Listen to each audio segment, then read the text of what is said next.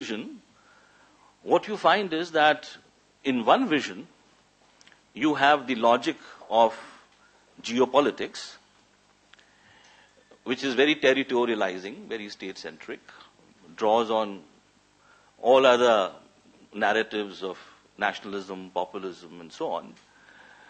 In the second vision, you find a more benign geoeconomics. I'm deliberately using this word benign geoeconomics because I'll come to more aggressive understandings of geoeconomics later, where the idea is that you're looking at more liberal understanding.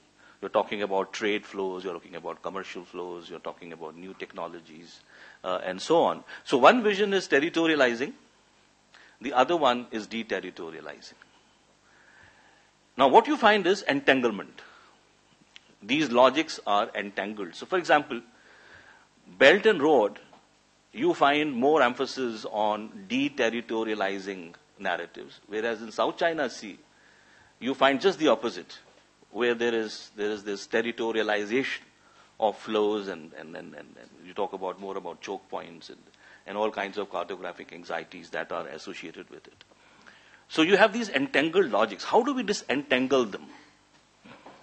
Because not only as academics, I think, but also from the policy perspective, how do we disentangle these increasingly entangled logics?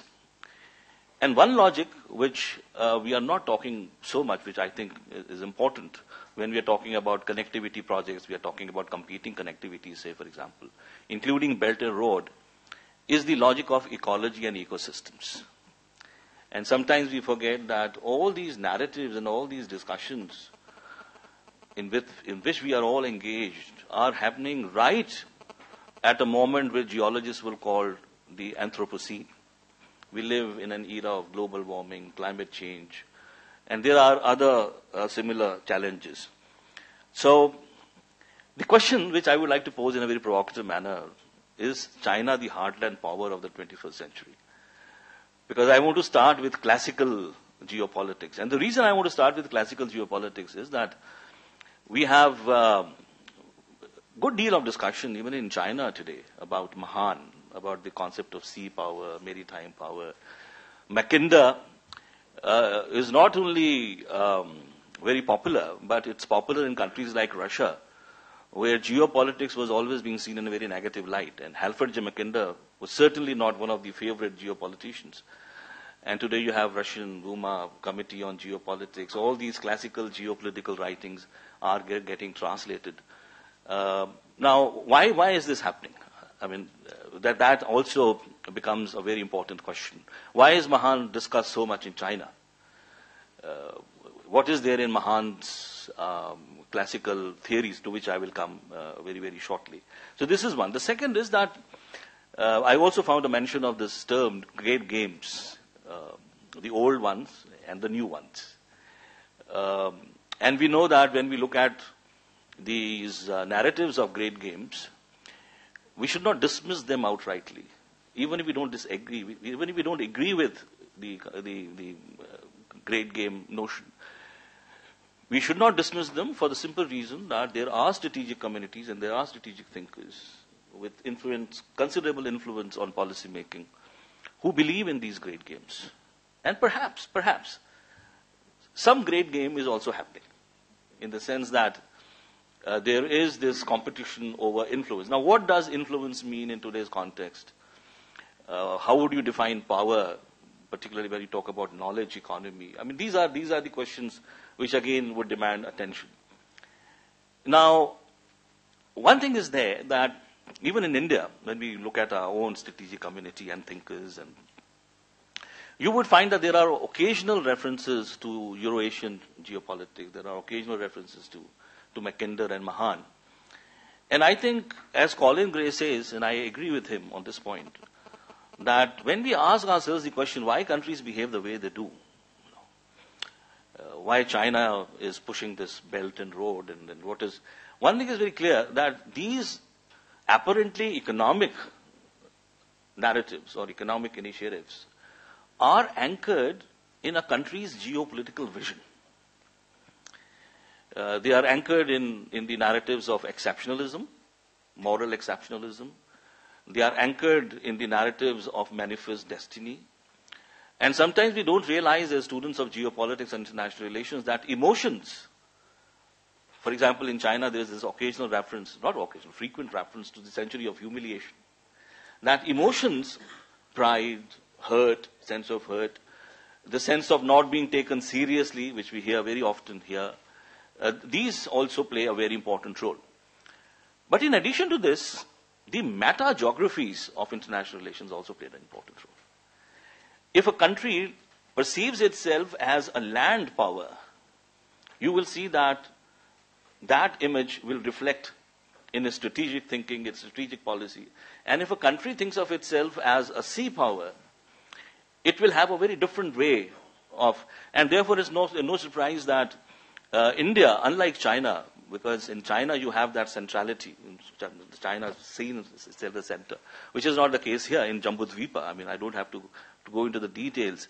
You find that it becomes very difficult for strategic thinkers and geopolitical thinkers in India to put all its eggs, as they say, in the basket of Indo-Pacific, something we can discuss later. Because I have always argued in my presentations that, for example, what about Indo-Mediterranean? What about Indo-Antarctic, looking south and looking at the islands?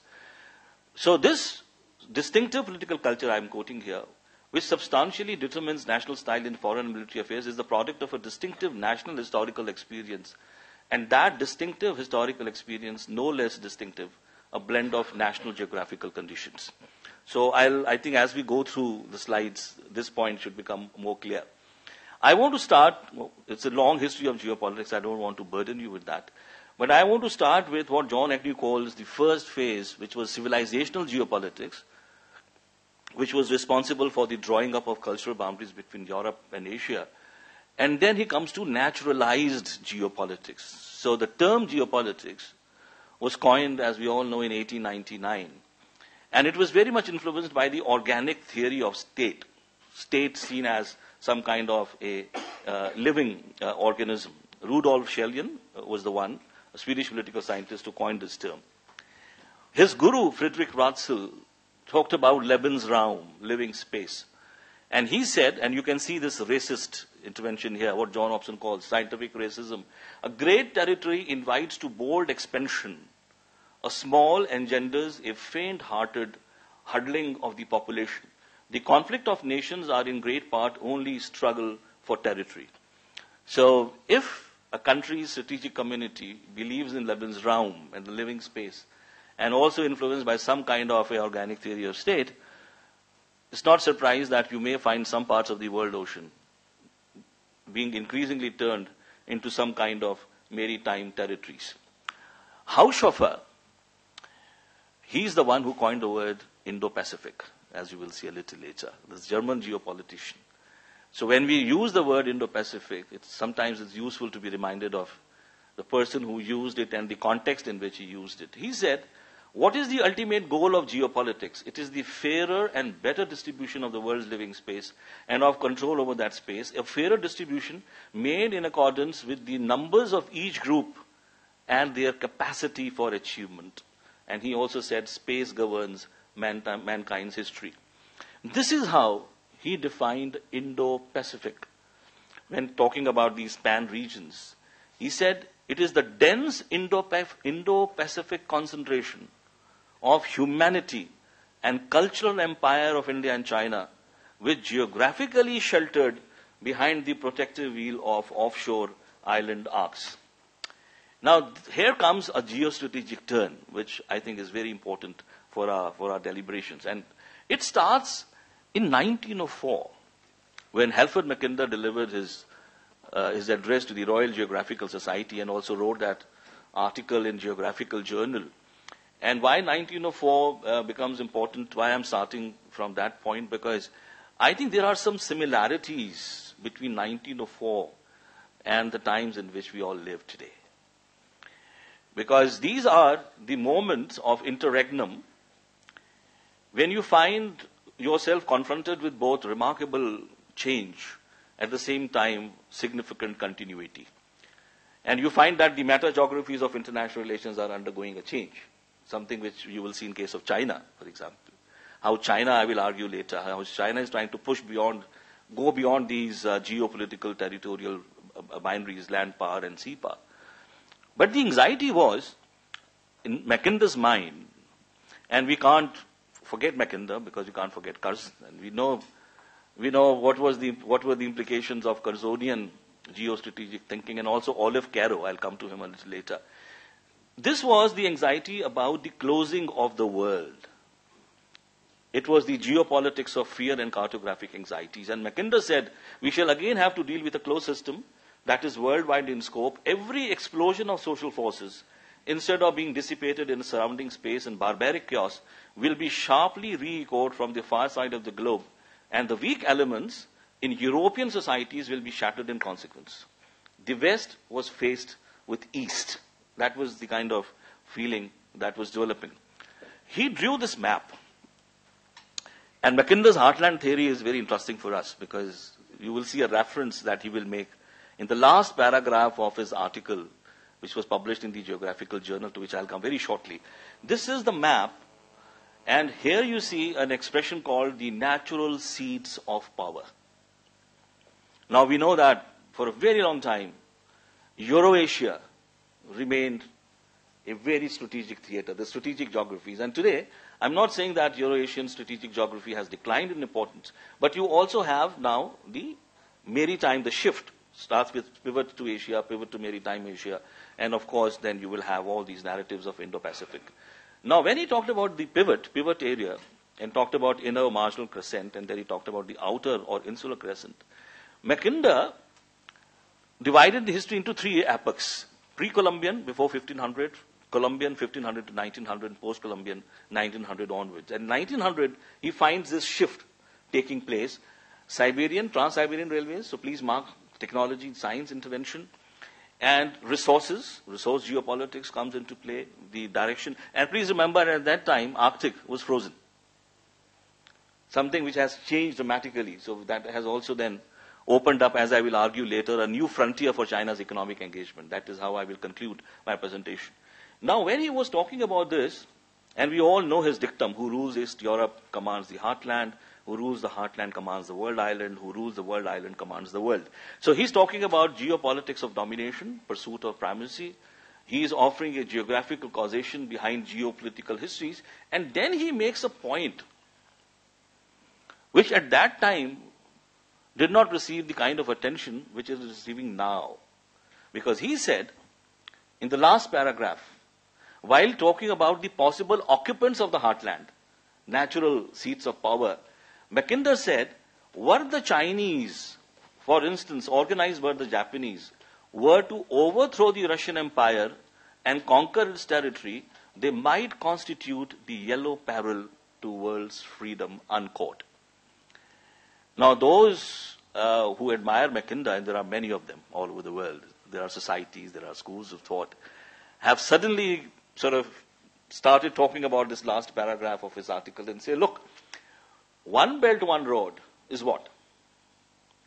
So this is how, you draw upon a classical geopolitical theory to argue that if you look at the continental dimensions and the maritime dimensions of the belt and road, you can see how China, in a very unconventional manner, is going to dominate these strategic geographies, both on land and at sea. Mahan, Alfred Thayer Mahan, who talked about the sea power, very much debated in Asia today, including our own country here, India, and also China, talked about the sea power, shipborne commerce, and said communications are the most important single element in strategy, political or military. And he goes on, sea lanes of communications, we all know how important they have become, both to Indo-Pacific narrative and to the Belt and Road. But then he said, again China figures. China may burst her barriers eastward as well as westward toward the Pacific, as well as towards the European continent, by its nearness to the scene and by the determined animosity to the Chinese movement, with close contact seems to inspire the United States. With its Pacific coast, is naturally indicted as the proper guardian for this most important position.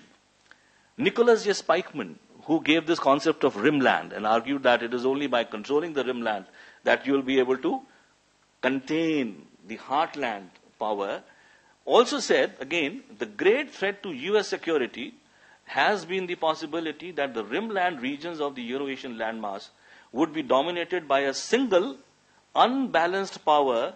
In the post-war world, China would emerge as the dominant power in the Far East.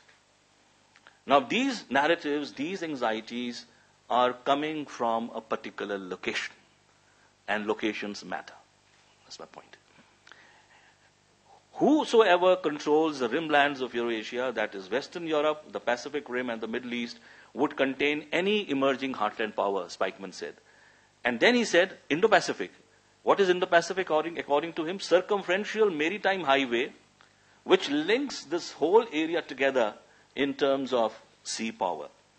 Now, before I take you to Olive Caro very quickly, let me also introduce one more perspective which I think is useful, and that is called the perspective of critical geopolitics. So you have classical geopolitical narratives and you have a critical geopolitical perspective. The focus of critical geopolitics, according to Jared O'Toole, is on exposing the players of power involved in grand geopolitical schemes. Fundamental to this process is the power of certain national security elites to represent the nature and defining the dilemmas of international politics in particular ways. And John Agnew says that when you are looking at these Indo-Pacific narratives and so on, let us also be reminded of the fact that since the Cold War, there has been no single geopolitical template that assigns meaning to world politics. So how meaningful and how helpful is this template called Indo-Pacific? I will not comment on that, and I will just raise the question and leave it at that. But what is important is Hobson's very insightful intervention in his book, The Eurocentric Conception of World Politics. And the reason I'm referring to John Hobson is because locations matter, and we have a different location in the post-colonial, post-partition South Asia. Neither Mackinder nor Mahan granted Eastern agency a progressive role in making either of the West or of the world politics. Eastern people were cast with the negative stereotype or trope of barbaric activism, some kind of a predatory Eastern agency, contributing nothing positive either to progressive civilization or to world order, and constituting merely the harbingers of an anarchic new world disorder. Behind the universalistic veneer of geopolitics among nations lurked the sound and fury of race struggles. Their racist idiom, the barbarians are coming, the barbarians are coming. Now, we also had strategic thinkers who talked about China, who talked about great game, and one name that deserves mention is Olive Caro. And Olive Caro, I will not go into the details, but if you read this particular book called The Future of the Great Game, where there is a very detailed analysis of Caro's thinking, his argument was that the great games will never end. Great games will continue. And the new great game will be where India and China will be the key players. And he goes to South China Sea, he talks about Vietnam, he talks about the possibility of a strategic alliance between Vietnam and India and so on. So there is also in this with Olive Caro a very important engagement. Now, if you look at his 7 power circles that he drew with the help of his colleagues: Atlantic, Europe, Central Landmass, Indian Ocean, Africa, Pacific, and America. This is how we divided. And of course, how can we forget K.M. Panikkar, who talked about the steel ring and said a system of forward bases at or near the Indian Ocean choke points, including the Bay of Bengal and its Singapore, Ceylon, Mauritius, so on and so on. So I will very brief reference here. Now my next question is, how do we account for the revival and return of classical geopolitical theories? Now the point is that the return is taking place in new contexts. The contexts now have changed. And what is the importance of that needs to be explored. But one thing is there, that when geopolitics was misused by the German school of Geopolitik, the person who brought it back was Henry Kissinger. And the reason I want to sort of share this quotation with you is to show that how in the United States thinking, geopolitical vision, you have this very important binary of the land power and the sea power. And if that binary is now changing, particularly with regard to China. You can see the reason behind so much of weight being put behind the notion of Indo-Pacific. From our location, what should it mean is a different question. He said, in the post-Cold War world, American idealism needs the leaven of geopolitical analysis to find its way through the maze of geopolitical complexities. Geopolitically, America is an island off the shore of the large landmass of Eurasia, sea power, whose resources and populations far exceed those of the United States. Students of geopolitics and history would argue, however, that Russia, regardless of who governs it, sits astride the territory Halford Mackinder called the geopolitical heartland and is the heir to one of the most potent imperial traditions. Now comes I'm now going towards the concluding part, and given the fact that I don't have much of time at my disposal, pardon me if I sort of rush you through some of these arguments. Now the point is that I talked about benign geoeconomics. Now let me talk about more aggressive understandings of what geoeconomics is all about. Now the book that, before I come to more recent narratives, we know that Edward Luttwak was the one who talked about geoeconomics and said the methods of commerce are displacing military methods with disposable capital in lieu of firepower, civilian innovation in lieu of military technical advancement, and market penetrations in lieu of garrisons and bases. Now, more recently, we have come across a narrative which comes from the book War by Other Means, Geoeconomics and Statecraft, where Blackwell and Harris have said, geoeconomics is the use of economic instruments to promote and defend national interests and to produce beneficial geopolitical results and the effects of other nations' economic actions on a country's geopolitical goals. And according to them, the master of geoeconomics is China. And they would want United States to learn lessons from China and how you could use geoeconomics as a tool of geopolitics. Now, as far as Luttwak is concerned, I disagree with him on the issue that geoeconomics is replacing geopolitics. And I also have some issue with Blackwell and Harris because I have a feeling that when you say geoeconomics to be used as a tool of geopolitics, what you are ignoring is what Matthew Sparks says, double vision. And what is this double vision? According to Matthew Spark, geopolitics and geoeconomics are actually entangled with each other today in the form of a double vision.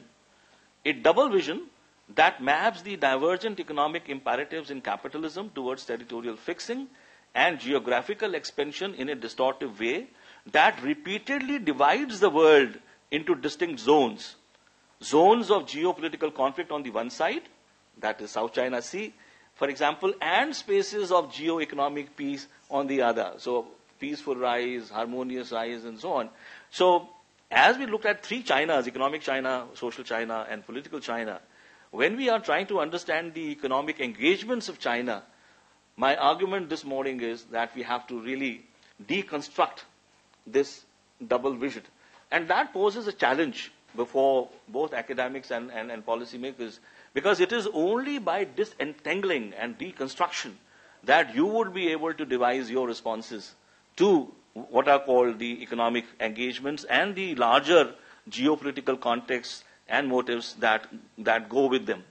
So return of Indo-Pacific, again you can see another challenge that comes when we talk about economic engagements, because the geostrategic contexts and the meta-geographies of international relations are also changing.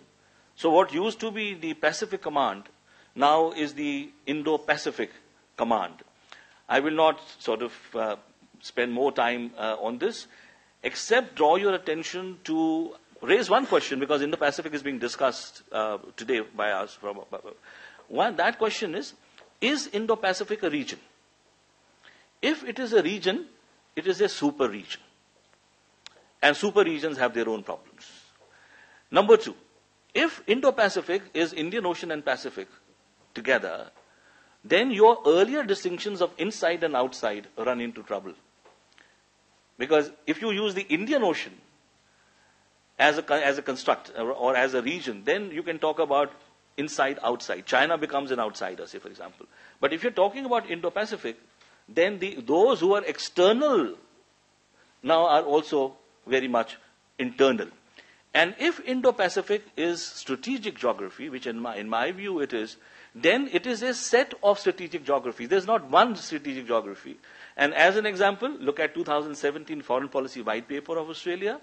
Look at National Security Strategy document of the United States, where it says, I quote, a geopolitical competition between free and repressive visions of world order is taking place in the Indo-Pacific region. The region, which stretches from the west coast of India to the western shores of the United States, represents the most populous and economically dynamic part of the world. The US interest in a free and open Indo-Pacific extends back to the earliest days of our republic. And Prime Minister Modi would say, and I think this is a definition which a lot of our African countries and also the countries in the Gulf would like to see, where he says, again, different kind of imagination and strategic geography, from the shores of Africa, not unlike the United States, where the Indo-Pacific starts from the west coast of the United States and ends at India-Pakistan border, which is the boundary now between Indo-Pacific Command and the Central Command. Prime Minister Modi is taking it further beyond it and say, from the shores of Africa to that of Americas, it stands for a free, open and inclusive region which embraces us all in common pursuit of progress and prosperity. There are many connectivity initiatives in the region. If these have to succeed, we must not only build infrastructure, we must also build bridges of trust. And for these initiatives must be based on respect for sovereignty and territorial integrity, consultation, good governance, transparency, viability and sustainability. They must empower nations, not place them under impossible debt burden. They must promote trade and not strategic competition. Now, my concluding statement is that when we talk about one belt, one road, say for example, there are a whole lot of questions which we never raise or seldom raise. How do we define connectivity? What about social connectivity? Is connectivity a goal or it's a medium to something? So I will not go into those. But my only one question which I have in mind is that when you use the word Silk Route or Spice Route, it is not just the invocation of the term, but it is also recollection or recall of the fact that the old Silk Routes had a very different ethos altogether. As pointed out by Peter Frankopan in his very majestic book, he said, 2 millennia ago, the webs of communities wove into each other to create a world that was complex, where tastes and ideas were shaped by products, artistic principles and influences, thousands of miles apart. This was a world that was connected, complex and hungry for exchange. Will China's Belt and Road Initiative follow the ethos of the old Silk Route, is the question that I have in mind. So I think with that, I can just draw your attention, I will not go into the details of it, is the new frontiers of China's economic engagements. And before that, one point which I want to highlight is that we should also talk about silences in China's economic engagements. And one of the great silences that I find is the ecological silence. In a lot of work that we are doing on Belt and Road, the social impacts and the ecological impacts of all these big projects have not been taken into consideration. And then I have always called India and China planetary powers, because the impact of what they do or what they do not do will have planetary impact. And my last is something which I'm working on right now and for a very long time, in fact, and that is the polar regions. When we talk about China's engagements, let us also go beyond the state-centric frames of international relations and look at something which is going to decide the future of humanity, global commons. Let us see how China is going to engage with the Antarctic, where we see claims and territorial claims. We have 2 Indian scientific stations. We have 5 Chinese stations. Chinese are building their second polar ship. The Chinese engagement in the Arctic, as you will see in the context of climate change, is also increasing. This is the Arctic paradox. The resources which are responsible for global warming are now becoming a catalyst for the new interest in the Arctic. China has come with its Arctic white paper. And China, according to some scholars, would be very much interested in the exploitation of resources in the polar. I'm not saying China is the only country which is interested in doing so.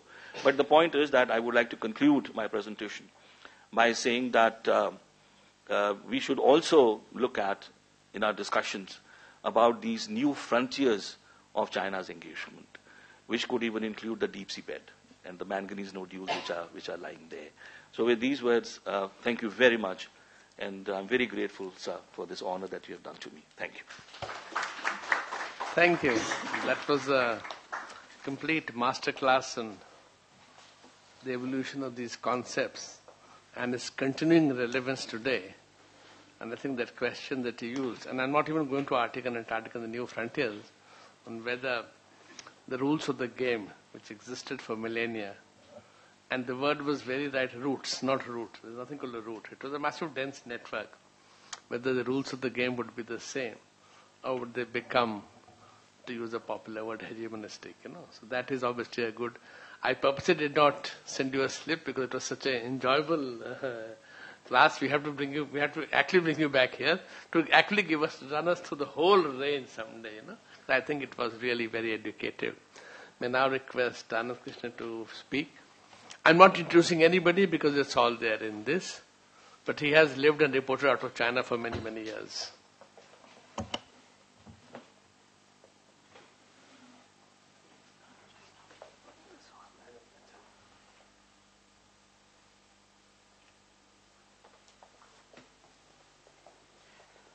Thank you so much. It's a pleasure to be here, and I agree. I think that was really fascinating and a really great academic perspective. I'm going to be giving something slightly different. Unlike many of you here, I'm not an academic or an economist. I'm a journalist, and I was based in China until September of this year for 9 years, where I reported on Beijing, first for the Hindu newspaper and then for India Today. So what I wanted to talk about was something that I'm glad that Mr. Sinha mentioned in his opening remarks, which I think is a very undiscussed aspect of China's external economic engagement, which is the role of the Chinese private sector. And I think, as he very correctly pointed out, it's a very unique private sector, and I think we have to put private in quotes when we talk about Chinese companies. But I think when we speak about China's external economic engagement, I think the tendency usually is to focus on what the Chinese government is doing and what the Chinese state is doing. And we tend to look at major government-led initiatives. And I think most attention now is captured by the One Belt, One Road initiative, which China has rebranded to those of us overseas as the Belt and Road Initiative to kind of convey something that's consensual, even though, interestingly, in Chinese, it's still the Ida Ilu, which is One Belt, One Road. Or what Chinese large-scale enterprises are doing in terms of infrastructure projects, whether in Africa or in South Asia or Southeast Asia. I think that it's quite interesting that if we look at China's big investors, just to begin by looking at India, which I'll come back to in the end, if you look at what China has been doing in India over the last 2-3 years, a lot of the Chinese money that's coming into India isn't actually coming in from the Chinese government or from Chinese state-owned enterprises, but it's coming in from Chinese private companies. So I think many of you here may be familiar with the Made in China 2025 plan, which has gotten a lot of attention in the media.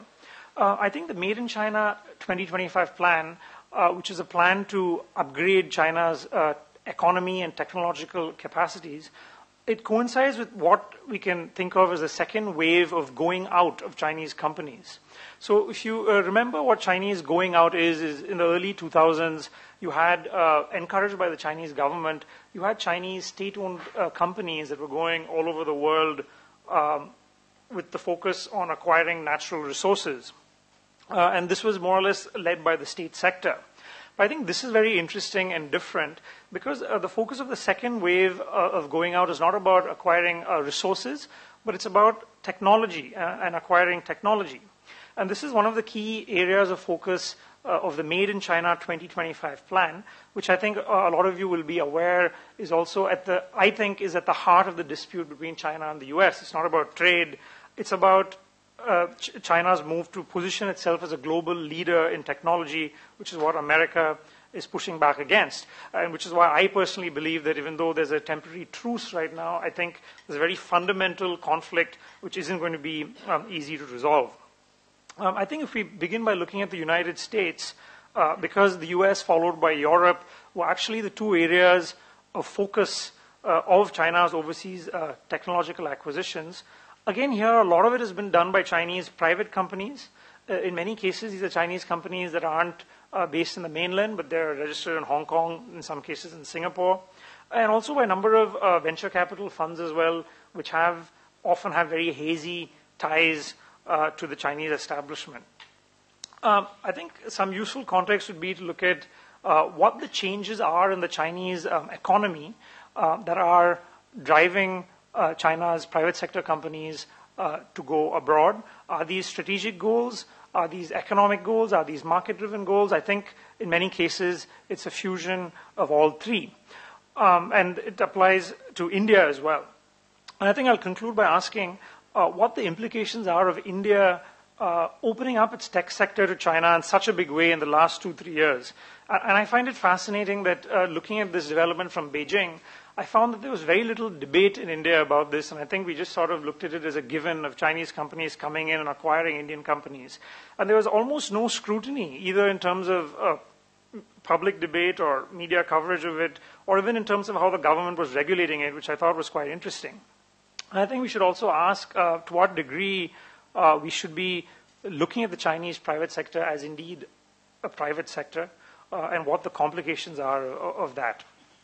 I think you're all aware of the efforts of China to rebalance its economy as it faces a number of economic challenges, primarily slowing growth, and the fact that its model, which so far has been reliant on state investments as well as on exports, is now perhaps running out of steam. What's interesting is that as part of this rebalancing, we hear so much of this from Chinese officials, from Xi Jinping, but actually it's reliant very much not on the Chinese state, but on the Chinese private sector and what the Chinese private sector can or cannot do. But why do I term this as a dilemma? Recently, there's been a lot of concern among Chinese private enterprises, particularly under Xi Jinping's government, that the Chinese government was restricting the independence and autonomy that the private sector kind of enjoyed so far, even though it was very limited, and that Xi Jinping was promoting the state sector. I think if any of you saw his speech from Tuesday, where he was kind of laying out his vision on the 40th anniversary of China's economic reforms, he did draw, if you read between the lines, he drew some very important red lines in terms of what China would and would not reform. And I think one of the points that he made implicit in his speech was a sacred space that China's state-owned enterprises sort of enjoyed, which for political reasons I think the party is very reluctant to reform. But the view among most economists that I interacted with in Beijing is that China has to reform its state-owned enterprises and its financial sector if it really wants to transition to an economy that's led by consumption and innovation, and very different from the Chinese economy as we know today.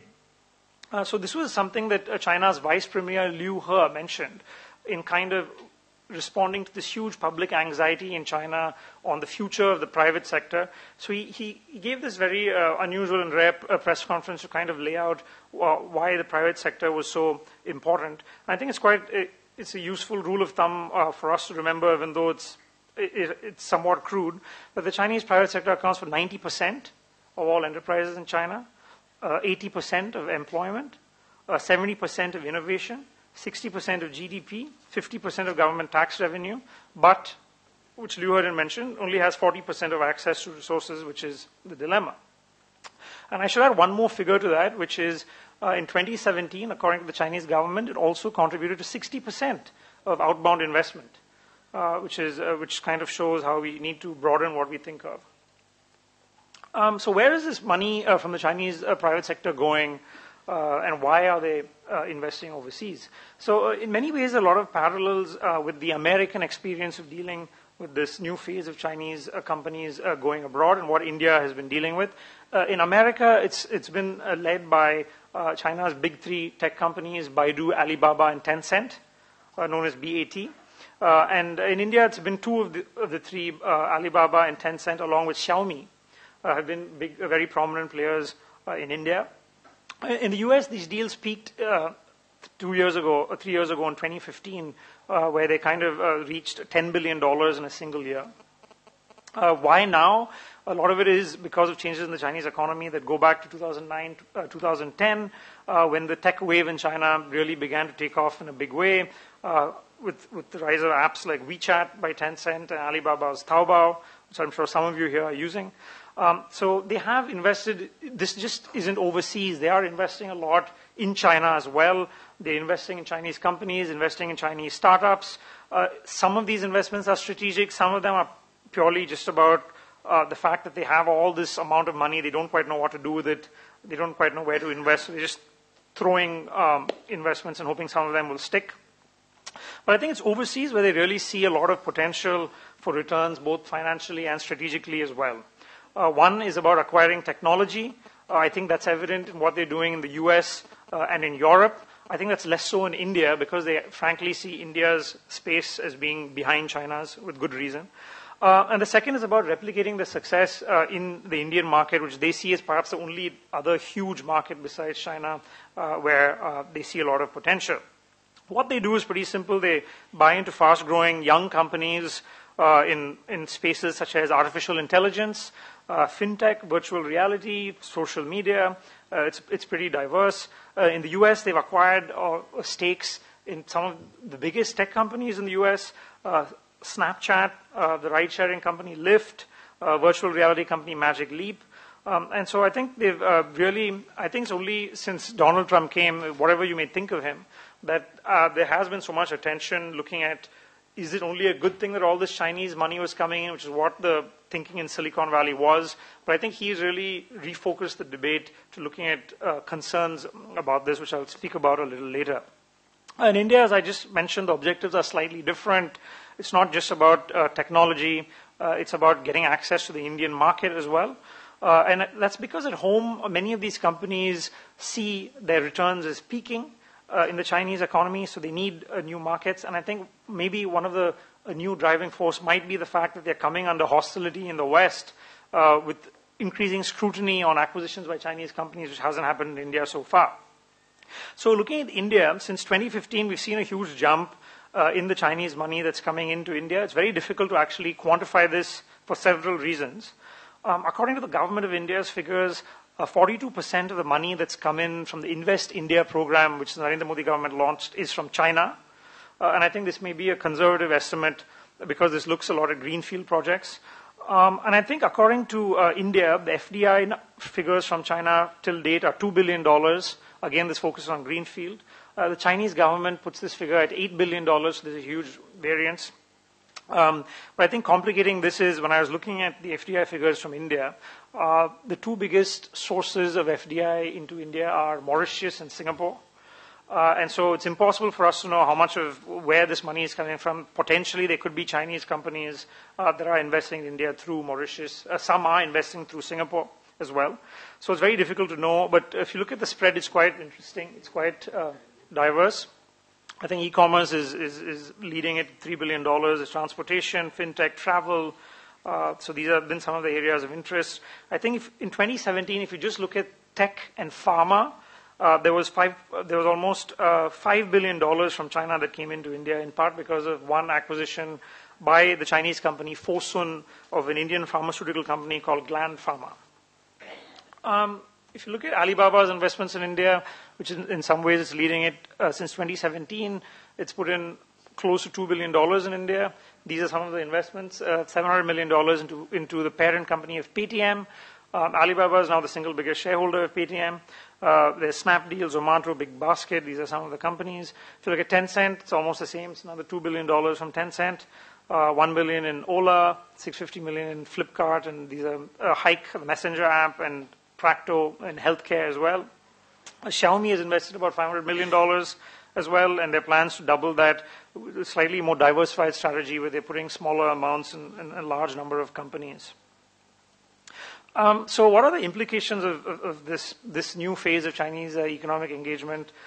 I think one of the interesting things is, in large part, this has happened with very little to do, very little role for the Indian and Chinese governments. They actually haven't had much role to play in this money coming in, and especially with the Indian government.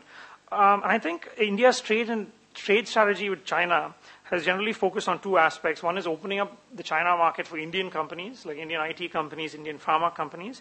And the second aspect is getting in Chinese investments into greenfield projects in India to manufacture in India and make in India.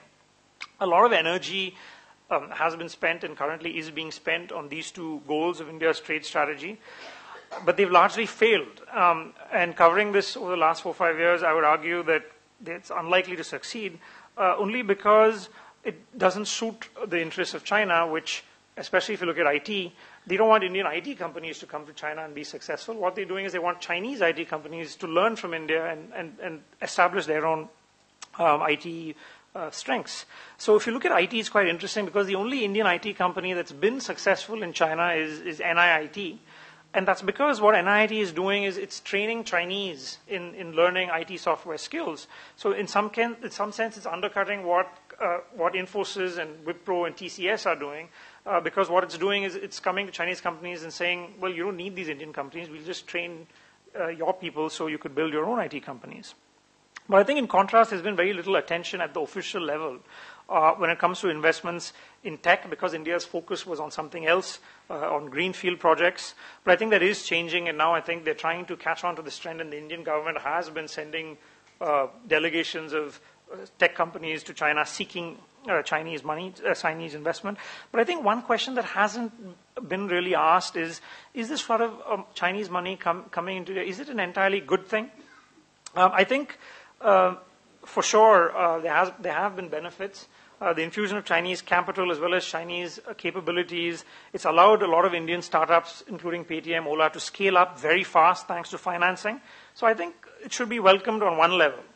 But I also think that there are a few wider, longer-term concerns of Chinese companies acquiring, controlling stakes in a lot of Indian companies without any regulation. And I think it's a bit surprising that it hasn't come under that much scrutiny. So I'll just end by flagging 3 issues. One is data security. 2 is how do we decide which companies are strategically sensitive, because this definition is changing every day with technology. And 3 is how do we regulate this? I think the first one is somewhat straightforward, though it's ignored. I think if you look at this Chinese company called UC Browser, I don't know if people are familiar with it, but it's the single biggest mobile browser in India, and it's used by about 400 million Indian people. And it's a Chinese company that was recently bought by Alibaba.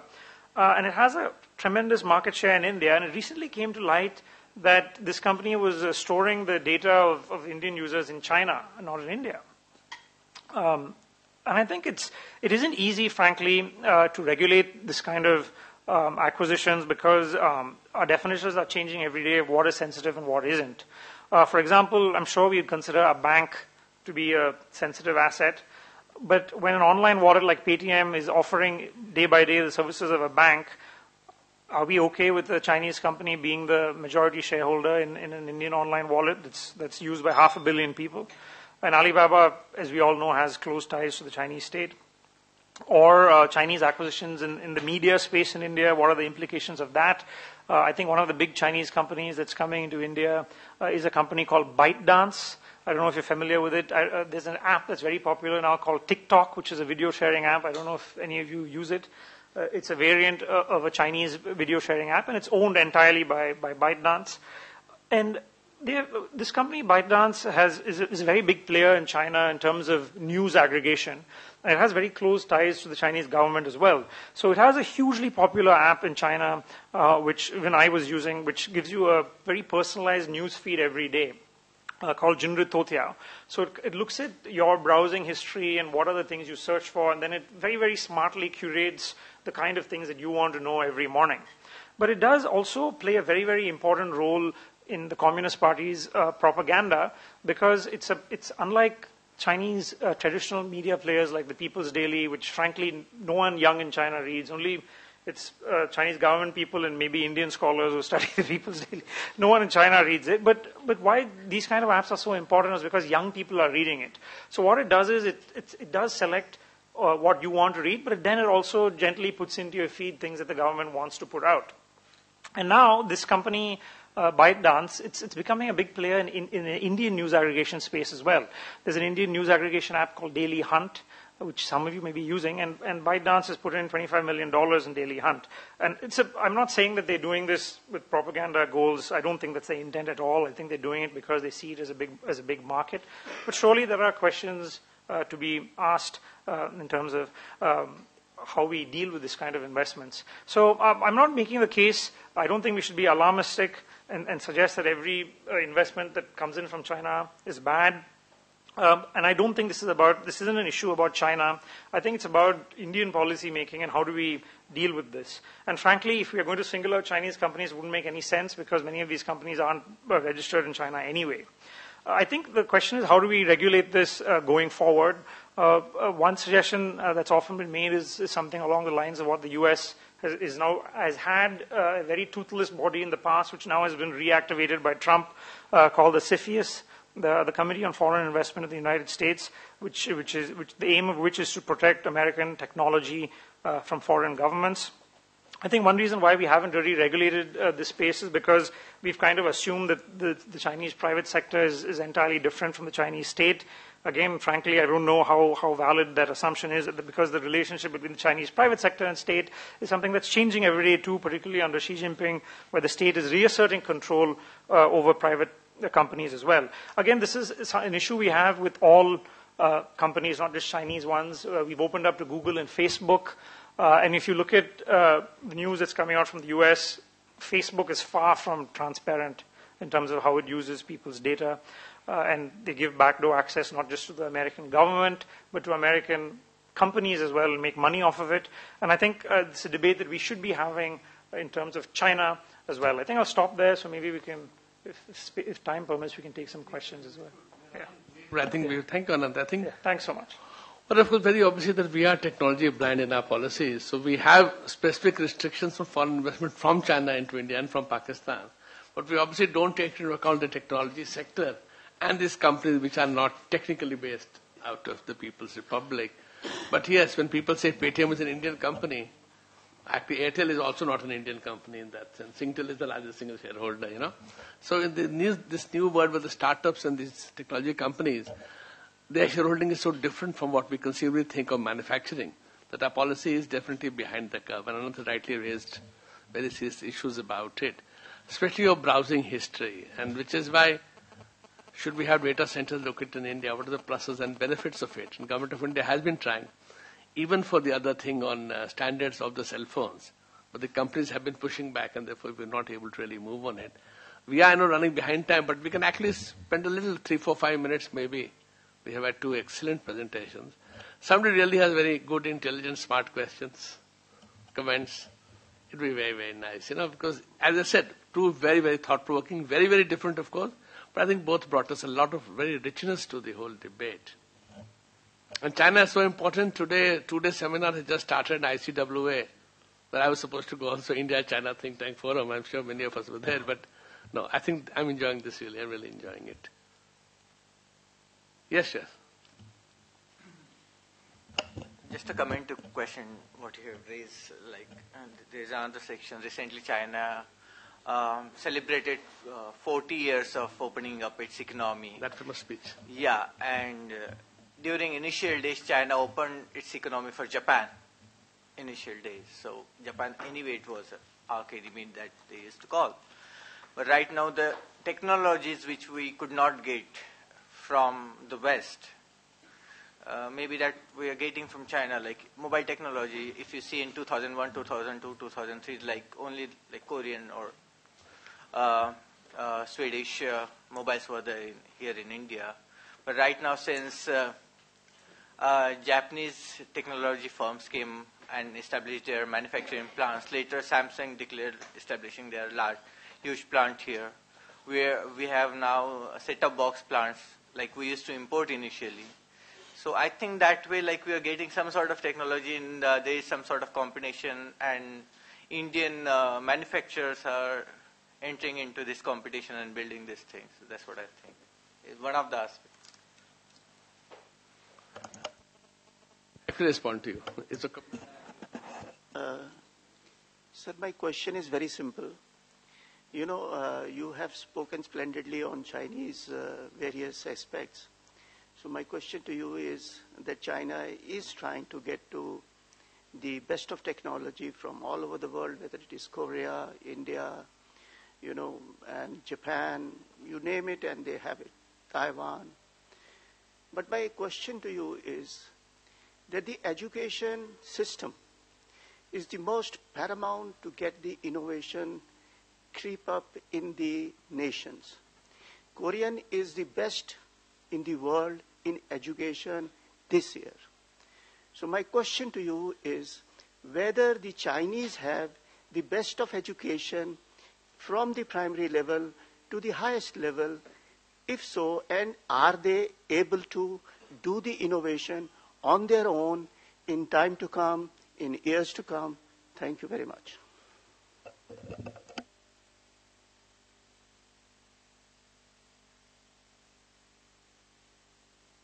Spoke about. recording it, and we are also on live just now. So, sir, you spoke about how the geopolitics is different, the classical and the critical geopolitics, and how the Western concepts have influenced the current thinking. So, in that sense, do you like see how the China is going to offer a new narrative of strategy thinking, which is significantly different from what Mackinder and Mahan and others spoke about? Or do you think that the Chinese will, in their economic engagement and the other strategic aspects, will follow what the West eventually did? Thank you. Yeah. To your question, I think it's a good question, but I mean, the question is, are we really absorbing technology from China? I don't think we are. I think the difference between what China did, which was to use its market as leverage and force technology transfers, which for reasons, I don't know whether good or bad, we didn't do. We are using Chinese mobile phones, but it's not that we have, I don't think, it's not that we've absorbed the technology in terms of our manufacturing capabilities, I don't think. In terms of education, I think it's a great point. I think they're really closing the gap. Maybe we overestimate the fact that, they've now caught up with the US. I think if you've been to Chinese universities, I think there's a huge gap in terms of the US, in terms of attracting foreign talent, which they're struggling to do. But at the same time, I think that, frankly, we have to give them credit for investing huge amounts in research. I think there are lots of studies that have come out in the US in terms of patents that are, a number of patents made in China and the US, and the gap that's narrowing. So I'd say that they have invested a lot. The gap is narrowing. They still have a lot to go, which is why they're so worried about this trade war, because they're still reliant on Western technology in many areas. Thank you. That was an excellent question. As of now, I have seen some scholarship coming from China on critical geopolitics. But what happens is also very interesting, that how the writings of Jared O'Toole, James Siraway and others, John Agnew, how they are deployed to engage in a critique of the West, particularly the United States. So it's not just that only realists are there in China. I mean, one also finds engagement with, you have liberal theories and constructivist approaches, but very small as of now. I think with the passage of time, I do expect that this school of thought will grow. Thank you. Very quickly, just to add a few lines only. You know, at the stage when Nokia was making it, Nokia was the best in the world in India.